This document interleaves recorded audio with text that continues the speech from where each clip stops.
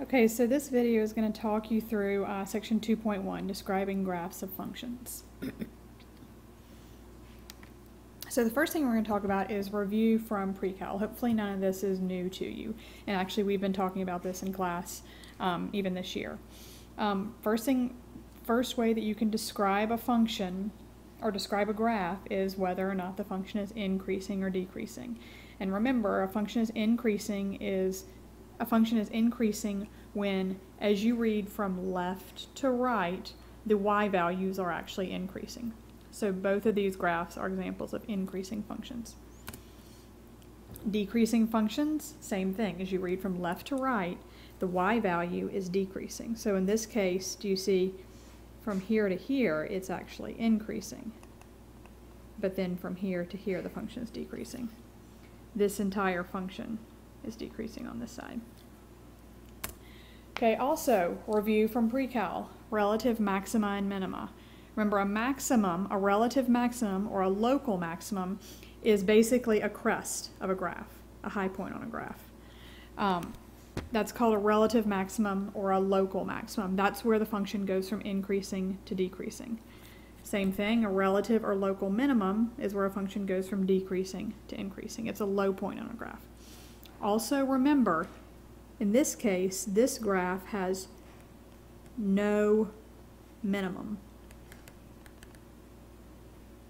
This graph has no maximum because, in this case, the minimum is negative infinity, which is not a number. In this case, the maximum would be positive infinity, again, which is not a number. So this first graph only has a maximum, second graph only has a minimum. Same thing, absolute maxima and minima. Absolute maximum is the absolute highest point on the graph. So in this case, we have two maxima. We have this is a maximum, this is also a maximum. But do you see that this is the highest point on the graph? So this point, 5, y equals 5, would be our absolute maximum. And this point, since this graph continues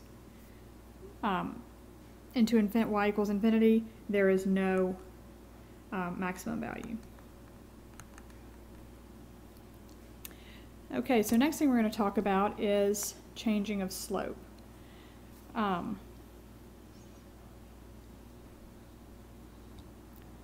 Okay, so once again we're going to be talking about slope, and remember, slope is the rate of change.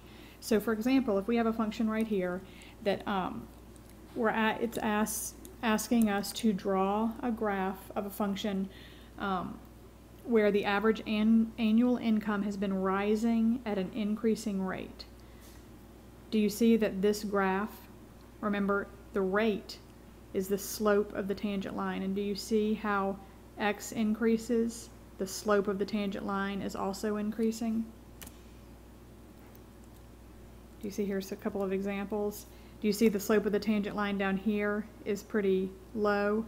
The yellow is a little bit steeper, the blue is a little bit steeper. So the slope of the tangent line, or the average rate of change, is increasing. Okay, this brings us to concavity.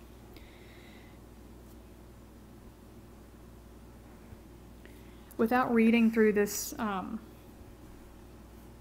explanation here, the simplest way that I've found to determine the concavity of a function is if you have a curve such as this, and you can draw a tangent line under the graph, under the curve, then it's concave up. Conversely, if you can draw a tangent line above or over the graph, it's concave down. So that's the simplest way to determine whether a function is concave up or concave down. Go ahead and draw a bunch of tangent lines. If those tangent lines are under the graph, it's concave up. If they're above the graph, it's concave down. Which brings us to inflection points. Inflection points are pretty simple. If you have a graph that is both concave up and concave down, the inflection point is the point at which the concavity changes. So do you see here some examples of inflection points where your concavity is switching from up to down or down to up? So that's pretty straightforward. Intercepts, something you should already know about. It's where the graph crosses the x-axis, where the graph crosses the y-axis. To find the x-intercept, you set y equal to 0. To find the y-intercept, you set x equal to 0. Set y equal to 0 and solve for x. Here, you set x equals 0 and solve for y. Hopefully that should be pretty straightforward. Next thing we're going to talk about is asymptotes. We are going to have, this year, we're going to talk about both horizontal and vertical asymptotes. In pre-cal, you became more familiar with vertical asymptotes. Vertical asymptotes are basically an asymptote where it's pretty straightforward. It's where the function is undefined. Generally, a vertical asymptote is determined by a point at which makes the denominator of the function equal to 0.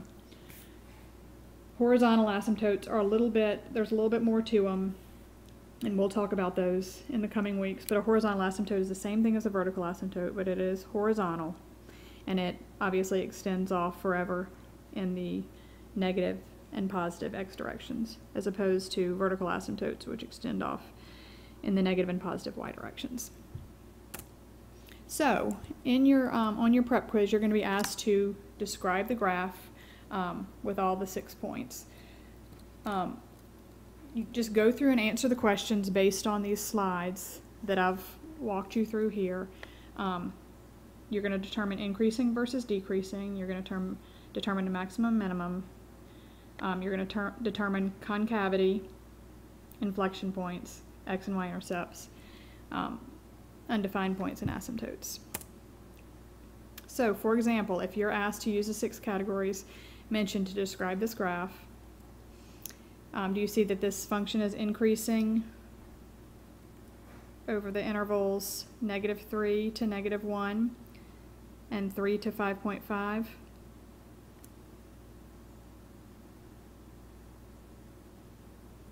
Oh, well, instead of talking you through,